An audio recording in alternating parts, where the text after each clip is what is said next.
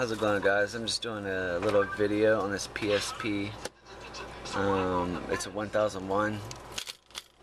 As you can see, everything ejects fine. I'm just showing you the screen. It is cracked. The outer screen isn't, but the inside screen is. You will have the charging cable with it. I have 3 movies and 4 games. This is open season. I can see a little piece of it there is broken, and also it's got mark on it. Not sure if it'll play with this little piece right here being broken.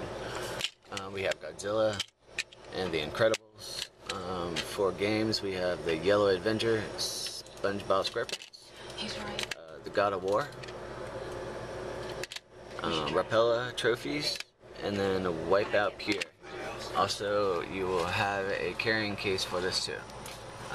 If you have any questions, please let us know, and thank you for viewing.